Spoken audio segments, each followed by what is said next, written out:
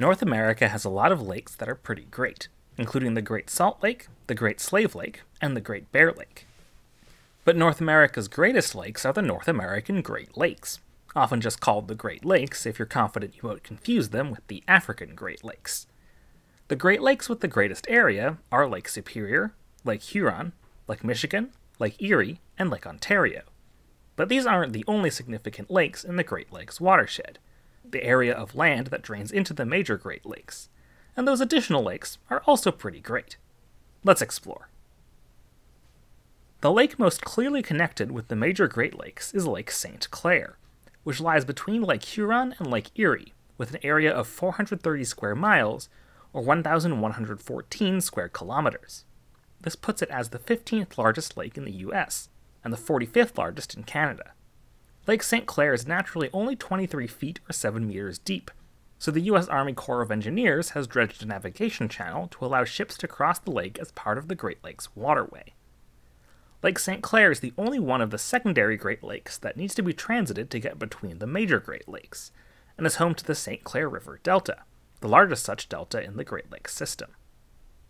The largest lake that flows into the major Great Lakes is Lake Nipigon, which drains into Lake Superior by the Nipigon River.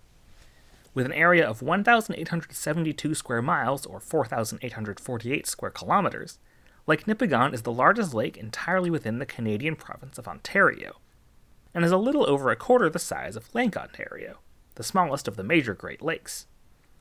Nipigon is no slouch when it comes to lake size. It ranks as the 29th largest lake in the world, and is for instance larger than every lake in China.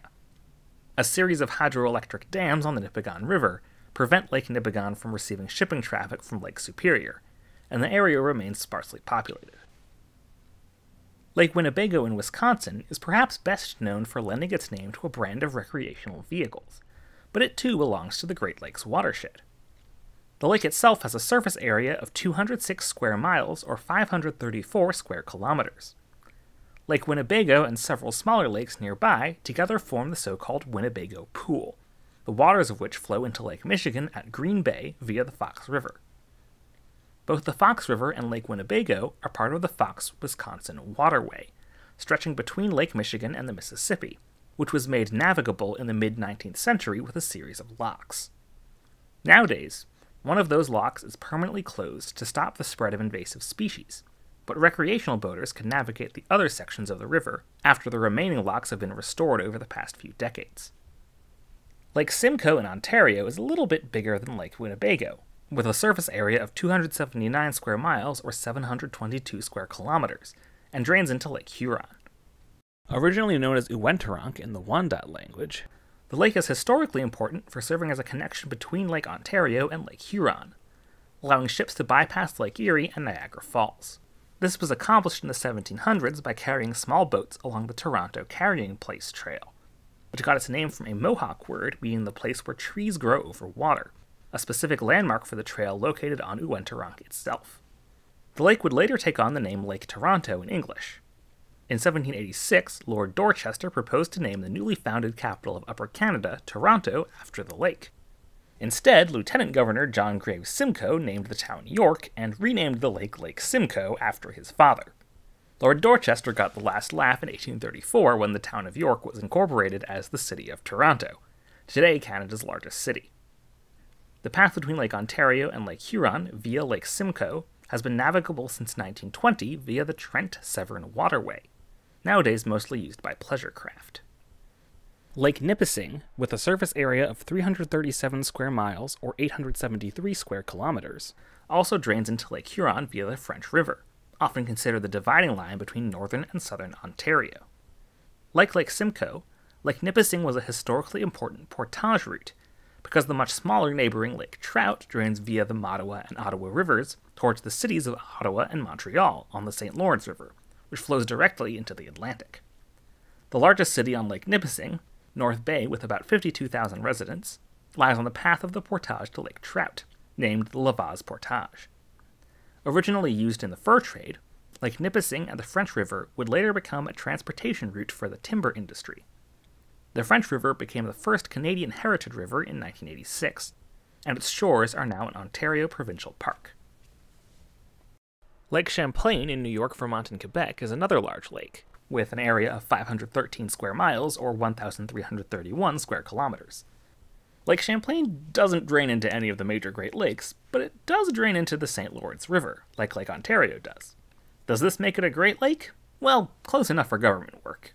Quite literally in this case, since the University of Vermont gets funding through the U.S. National Sea Grant College program on the basis of Lake Champlain being kinda sorta one of the Great Lakes, and 8-term Vermont Senator Patrick Leahy being very convincing.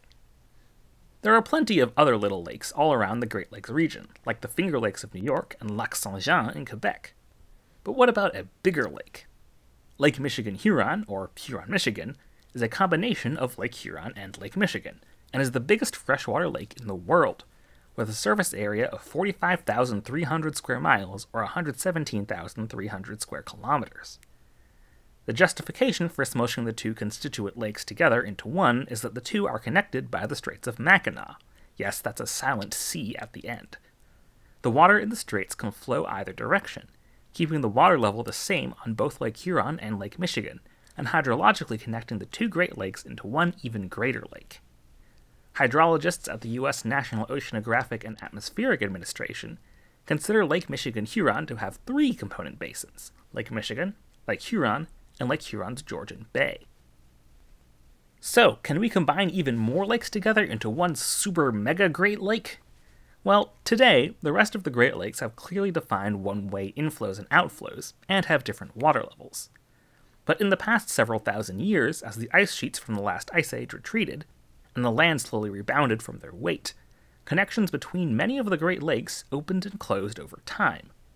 Lake Algonquin, existing from around 12,000 to 7,000 years ago, covered all of Lakes Michigan, Huron, and Superior, as well as Nipigon, Nipissing, Simcoe, and a lot of what is now dry land, covering perhaps 100,000 square miles or 250,000 square kilometers, approaching the size of today's Caspian Sea.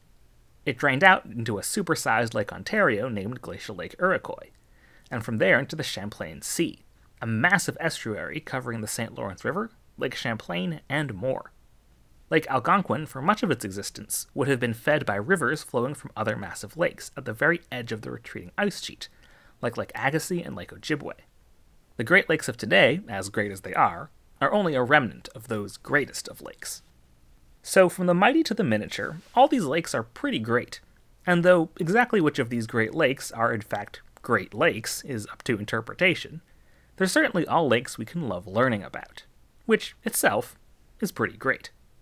And as always, thanks for watching.